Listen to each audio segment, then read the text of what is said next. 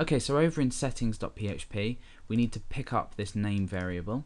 So we can go ahead and check if this is set first of all. Now I'm not going to be creating a lot of validation in this tutorial for the purpose of time. I want to explain other things that are more relevant. It's up to you really how you validate this name field, this name value here. Obviously you want to check if something's been typed in or not, and by all means go ahead and apply other validation methods or apply the validation within settings.php, entirely up to you, but in this tutorial we're not going to be covering it.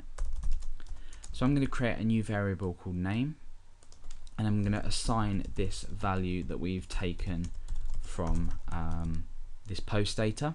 Remember, we're posting to this settings.php file. Now I'm going to apply some relevant sanitization. The first one is HTML entities, and this will remove any HTML, literal HTML code from here and create it and turn it into entities. This means that the HTML will be displayed rather than actually interpreted by the browser. And I also want to include the MySQL real escape string function. Because we're posting to our database, we need to ensure that we first of all protect from SQL injection, and with HTML entities we're preventing cross-site scripting, so XSS attacks.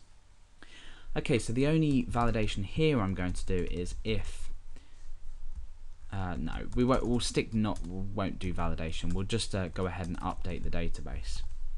So I'm going to create a new variable called update, and this is going to hold the query that we're going to use to update this value here to the value that we've submitted here, name.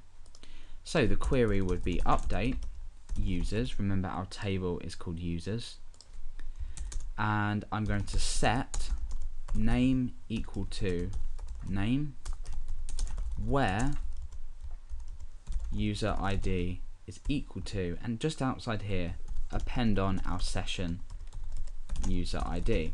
So let me just go and explain this for those of you that are unfamiliar with how a query in this case would work. However, I'm sure you are, because jQuery is a language that's most often used alongside PHP.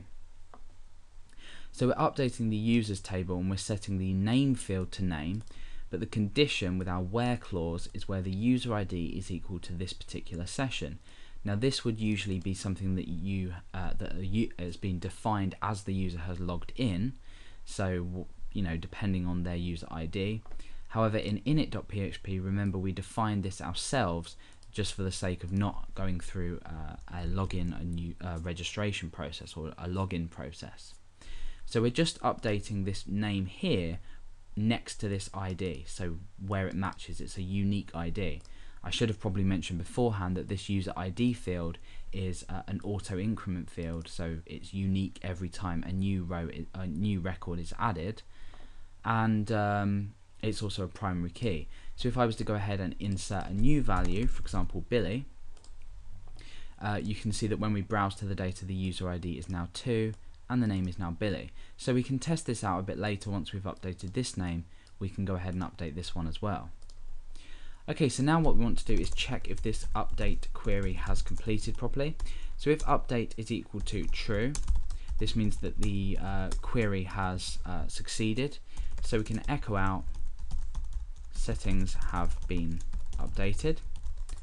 Otherwise, we want to say if. We'll just do an if statement.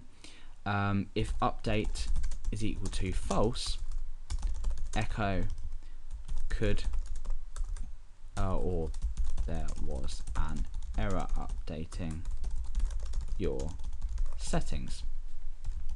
Okay, so now what's happening is we are just, we've performed the query, which is we've already explained, and we're just checking if update is equal to true or false and giving the message appropriately.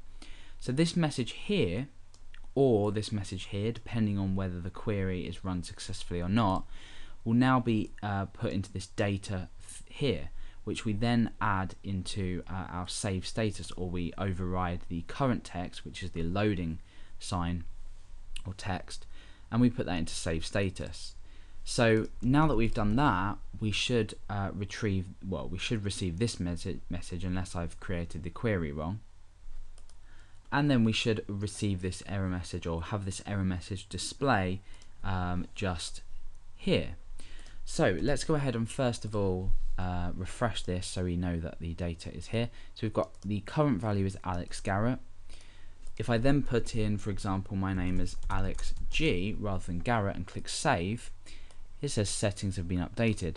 Now you didn't see the loading symbol because this query is extremely simple and performed, or was executed or run extremely quickly. So we didn't see the loading thing here, the loading text here that we placed in between clicking the button and actually retrieving the results. So in a minute we'll create a sleep, we'll call the sleep function in PHP, so this will become a bit clearer. Now when I go ahead and browse, you can see that that value has now been changed to Alex G. So we know this is working. So let's say that the user has logged in as Billy instead of Alex.